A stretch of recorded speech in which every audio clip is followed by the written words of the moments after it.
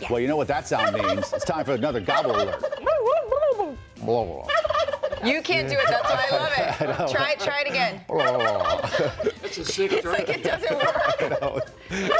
It's a turkey. It's a turkey that knows its fate. All right, try it at home. See if you can do it. All right, Sam's Club offering the first taste of the holiday season. Starting this Friday, the retailer is hosting a special sample session in some of its stores. So you're going to be able to taste test like things like appetizers, dips, turkeys, mac and cheese, even pies before deciding what to make on Thanksgiving.